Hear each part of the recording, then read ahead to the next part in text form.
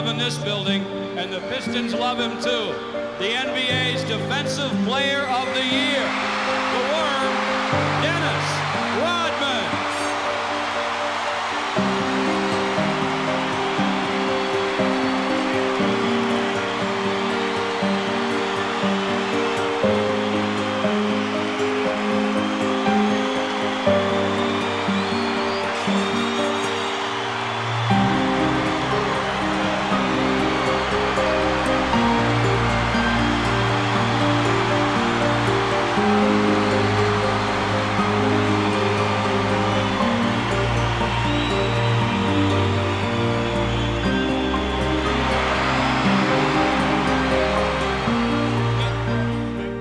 The guy could play every position.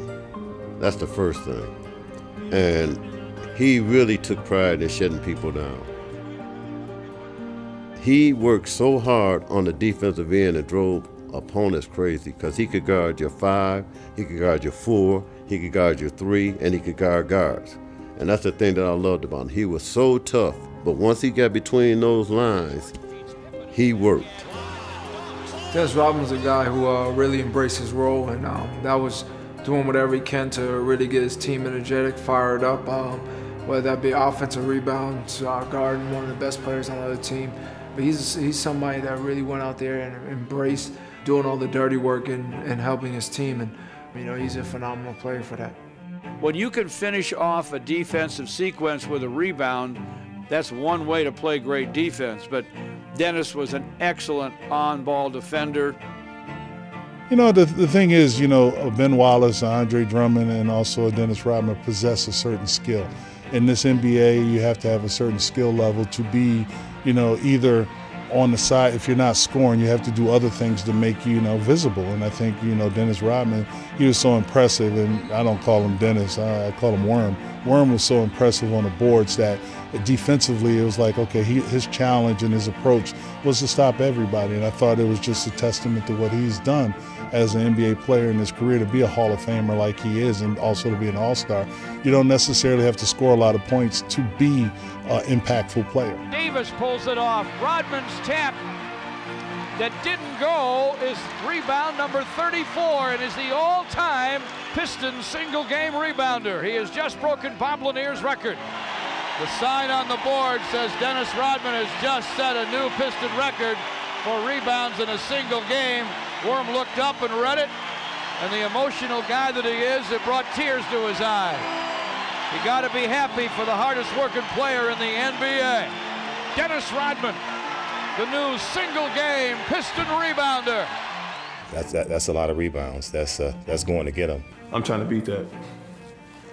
So I'm coming for you, Dennis, if you're watching this. The Worm,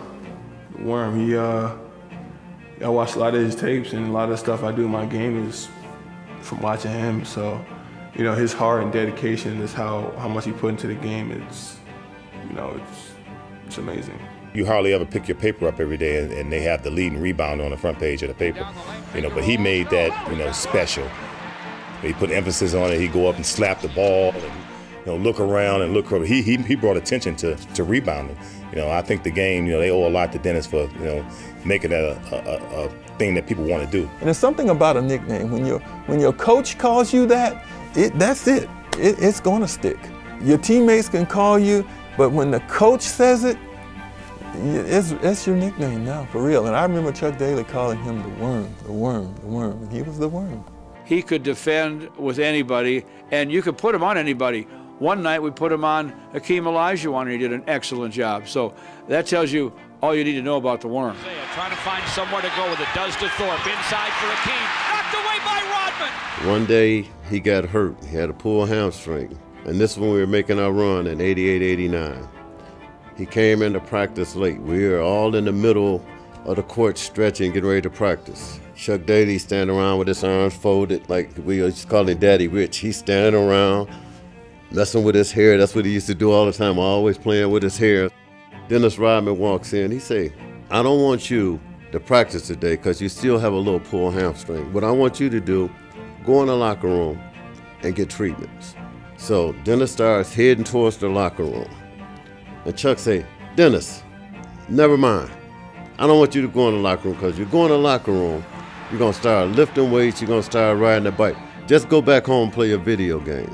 That's how much respect Chuck Daly had for this guy, because he gave you 110% in practice and in the game. And he didn't want to waste any time with him getting hurt anymore, so he told him to go home and just take it easy. And that's the thing that I most admire about him, that young man, when he first came in the league, his work habits were like off the charts. And to see him do that every year, he has so much pride in what he did. The Worm works the glass one more time.